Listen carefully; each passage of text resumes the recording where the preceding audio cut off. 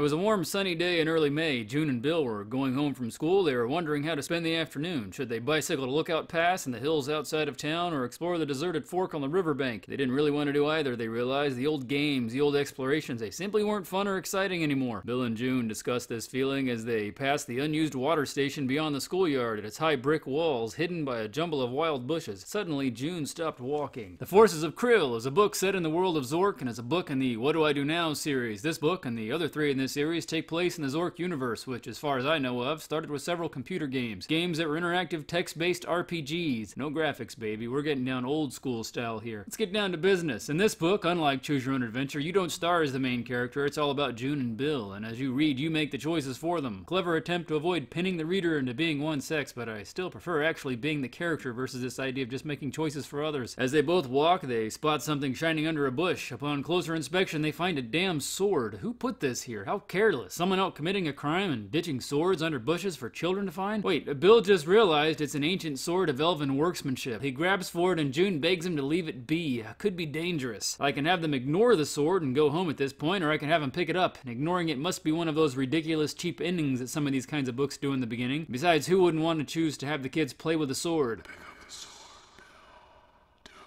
Bill calls June a ninny, and that alone could make this book a winner, but I'm getting presumptuous here. Bill grabs a sword, and in a flash, they're transported to another world, and they're now wearing hip tunics and leather fanny packs or some crap. They're approached by knights who refer to them as Bivitar and Jaranda. What?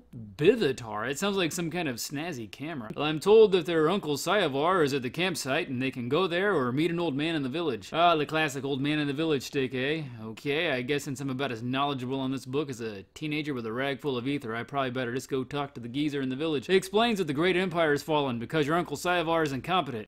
Not his exact words, but I know how to judge a man's character. So now you need to get the sword and 3 balls of legendary power. Okay, they're actually 3 crystal spheres of legendary power. I just really wanted to say 3 balls of legendary power. I had an uncle like that. He had a really strange looking sack. We're going down a dark road here, back to the geezer. So now I'm being told they can either take the sword to their uncle in the forest or stay with the old man and hope all the bad guys just go away someday. Why is he trying to get these kids to stay with him? Holy moly. Going to the woods to meet the uncle. I just don't trust this guy. You like popsicles? They have wandered on to the campsite in the woods to meet good old Uncle CYOA, but found an extinguished fire and a note telling them to go to the house of Elrond quickly because the Forces of Krill are amassing and stuff. So now I have to choose if I'd rather them go to Arrogane Falls or go to Elrond's house. Why the hell would I just have them randomly wander off into the falls? What does that even have to do with this story? And then again, heading to Elrond's might be some dark ploy to rope them into Scientology, so maybe this Arrogane Falls idea isn't as dumb as it sounds. I'm confounded. Sorry, I'm just gonna send the kids to the falls. Unbeknownst to me at the time, this is actually the point where the story makes its division between the 2 plot lines. On the way to the falls, Elrond comes galloping past on a horse and screams that a warlock of Krills is coming and tells the kids to follow him. Elrond then jumps off a cliff. The kids run behind and stop at the edge, and they turn and see a friendly-looking, simple-dressed man approaching. So should they jump off the cliff or wait and talk to this man? Hey, I'm a fan of throwing kids off cliffs, so let's make that leap into the unknown. Worst-case scenario, you die and don't have to go on living with the name Bivitar or Jaranda, and I can go read something else or chop my toes off with scissors or any other activity slightly more entertaining. At the bottom is a grizzled old hermit who marvels at young love.